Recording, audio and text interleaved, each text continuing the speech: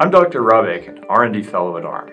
As the industry advances along the technology curve, there's a lot of interest in the benefits of Finfet technology over existing planar CMOS transistors. I'd like to share with you some background on the need for new transistor technology and how Finfet may be the solution.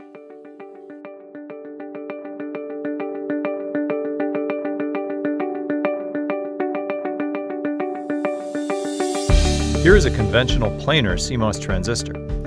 On top of a silicon substrate are two electrical terminals, the source and the drain, separated by an electrically controlled gate. When voltage is applied to the gate, a conductive channel is formed and electrons flow from the source to the drain. When voltage is removed, the current should completely cease. However, in modern transistors, substantial leakage flows even when the gate is turned off. Unfortunately, this leakage current increases with every generation of transistor and represents a growing proportion of power consumption. Techniques such as high-K gate dielectrics do reduce the leakage, but are not a complete solution. Materials innovations have increased performance by stretching the silicon crystal structure and increasing current flow. However, they've reached their limit. One solution is to radically rethink the transistor to improve the gate's ability to control current. Let's rotate the conventional transistor and compare with the future Finfet transistor. In a Finfet, the active area or channel of the transistor protrudes from the wafer, allowing the gate to wrap around and control both sides of the Finfet channel. When voltage is applied to turn the transistor on, both sides conduct, delivering more current than a conventional transistor because of a wider active current flow area and increased electron mobility.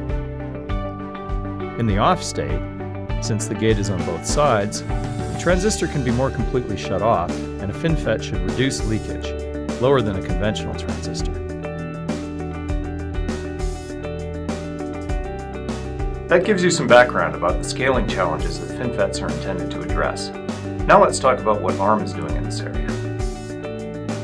ARM is taking a leadership position in Finfet IP development to accelerate the availability of Finfet IP for the ARM partnership. We're working closely with foundry partners to develop prototype Finfet physical IP early in the process lifecycle.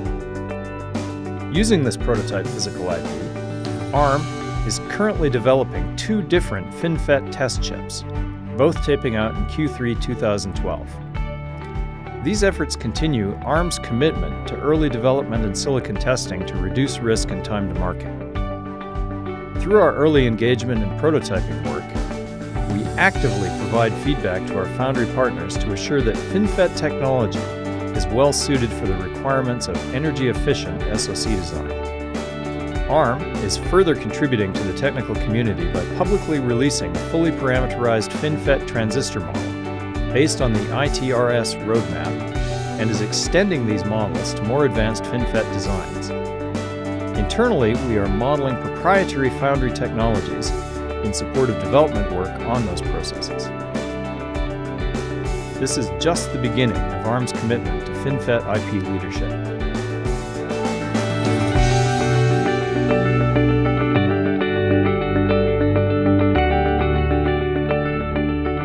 I hope through this video we've been able to show you the promise of Finfets and how ARM is committed to being involved with this technology from the very beginning.